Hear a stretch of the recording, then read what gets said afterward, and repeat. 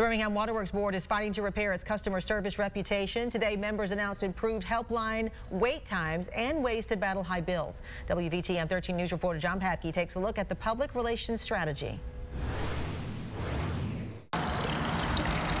The Birmingham Waterworks Board broke out a water meter showing encourage customers to monitor for leaks and then to look at the faucets and the toilets to kind of make sure what's going on there. Jeff Goodwin has handled water meters for 25 years. To uncover a leak, he says find your water meter in the yard.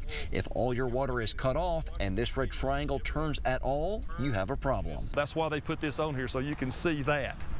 So you can tell if your toilet flapper valve's leaking through, if your pop-off valve on your hot water tank is leaking. Rule number 1 is that the customer is right. Rule number 2 is what if the customer is wrong? See rule number 1. General Manager Mac Underwood admitted they do make mistakes. One board member asked him about water meters like this one, which appeared to have not been read for months. We have had some reports of those kind of issues, and we're trying to address those issues. The meter readers really should see that and report that back. And if a customer thinks their meter was read incorrectly, they want them to report it promptly. I actually encourage any customers to come forward with any concerns because we can use that as an opportunity for education. So check your meter for leaks. Hundreds of dollars could be washing away.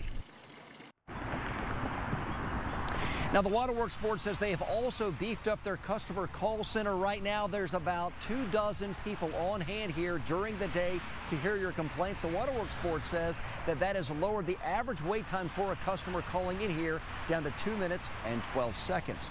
Reporting live in Birmingham, John Papke, WVTM 13 News.